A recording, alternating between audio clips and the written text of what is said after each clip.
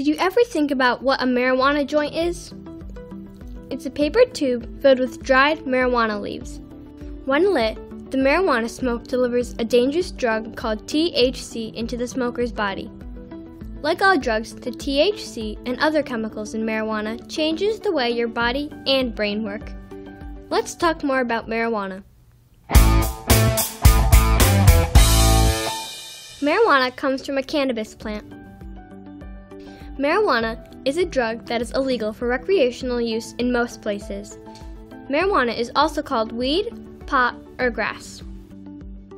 Marijuana is made from the dried leaves, stems, and flowers from the cannabis plant. Marijuana is rolled in paper and smoked like a cigarette. It's called a joint. Sometimes, people smoke marijuana in a pipe, also known as a bong. And some people brew it as a tea, or mix it with food and eat it. When the chemicals from the marijuana enter your body, it changes the way your brain works. Most people smoke marijuana to get stoned or feel high. The drug can make some people feel relaxed, while others feel anxious. It can be difficult for marijuana users to focus or concentrate. Marijuana affects people in many different ways.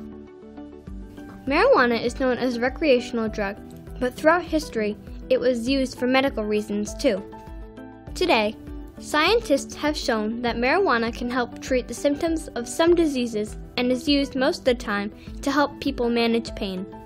For that reason, doctors can prescribe medical marijuana where it is legal.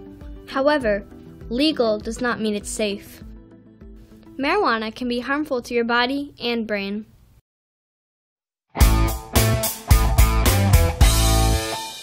When a person lights a marijuana joint, the heat produces hundreds of dangerous chemicals that affect your body and brain.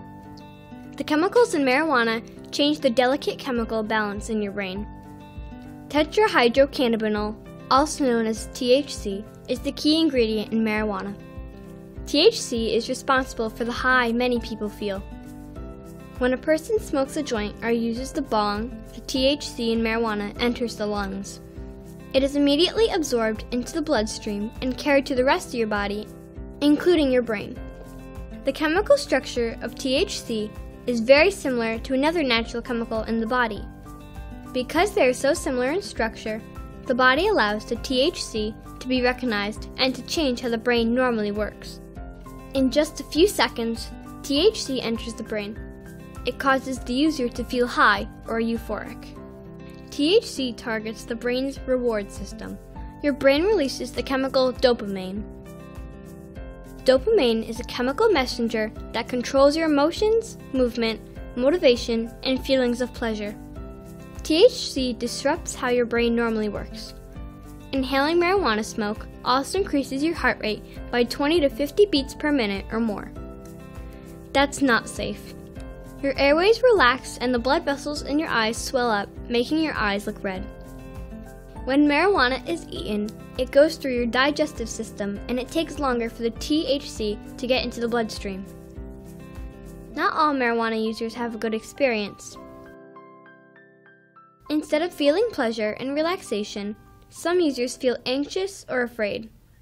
This can happen if a person uses too much or if the marijuana is very strong, or because the person's inexperienced. In large doses, marijuana can cause hallucinations or delusions that can be very dangerous. Marijuana has a very bad effect on attention, memory, and learning. After taking marijuana, the effects can affect you for days or weeks afterwards. By lowering a person's ability to learn, it reduces the chance of completing school. Marijuana users, unlike people who don't use the drug, are more likely not to finish high school or earn a college degree. Using marijuana while you're still growing and developing during your childhood and teen years can cause long-term and even permanent harmful changes in your brain, including the loss of IQ points. Marijuana use also negatively affects people's overall health. Marijuana smoke contains poisonous gases and particles that can damage the lungs, irritate the throat, and harm the respiratory system. If a person uses marijuana a lot, they could suffer from withdrawal symptoms when they're not using the drug. This can cause a person to become dependent on marijuana, which is the body's need for the drug. Over time, this dependence can cause physical harm and behavior problems.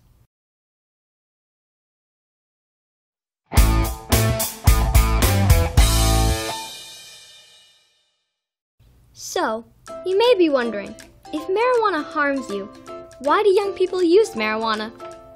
Well, children and teens start using marijuana for many different reasons.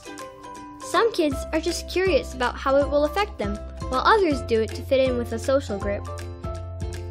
Kids who have already begun to smoke cigarettes or use alcohol are at a higher risk for marijuana use as well. Children and teens who have not been treated for disorders like ADHD, conduct disorder, or anxiety, or who were physically or sexually abused, are also more likely to use marijuana or other illegal drugs.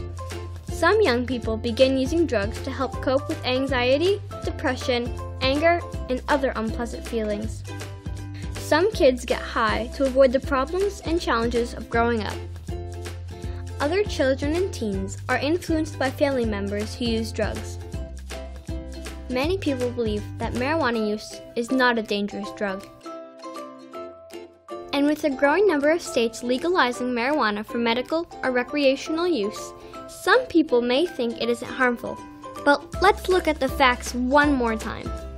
Marijuana contains hundreds of toxic or poisonous substances. Marijuana use has a wide range of negative, physical, and mental effects. And marijuana can be addictive. It's almost impossible to grow up in the world today and not be exposed to marijuana, illegal drugs, and peer pressure. At some point, someone will ask you if you want to try marijuana. What's your answer going to be? You know the facts of how marijuana can affect your body and impact your life. It's your decision. It's your choice.